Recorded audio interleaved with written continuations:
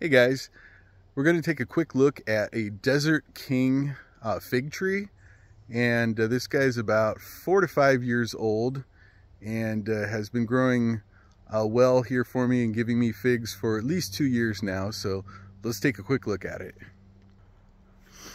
All right, so if we kind of poke up in here, you'll start to see some figs getting pretty close. You guys getting nice and droopy.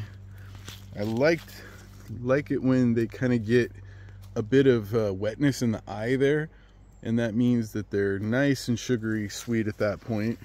But these guys are getting close, and my trick is just beating the birds to them, because the birds will start to peck at them.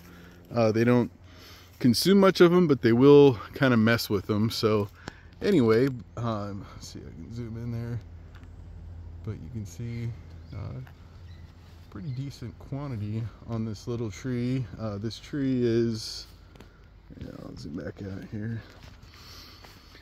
Oh, I would say this guy is probably 8 feet tall. Yeah, no, maybe 10 feet tall, and 6 to 7 feet wide. So it's definitely grown more vertical than it has. Pardon the dead kiwi there. There's a kiwi vine that didn't get watered as much as it should have. But you can kind of see here the fruit ripening up. And on a little tree, probably a good, maybe 30 fruit on here, so not too bad.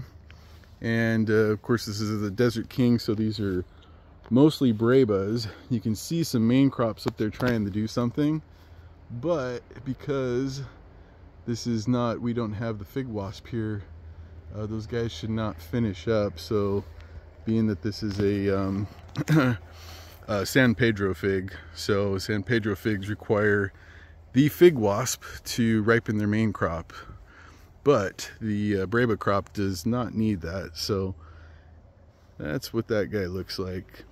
So anyway, thank you very much for watching. Goodbye.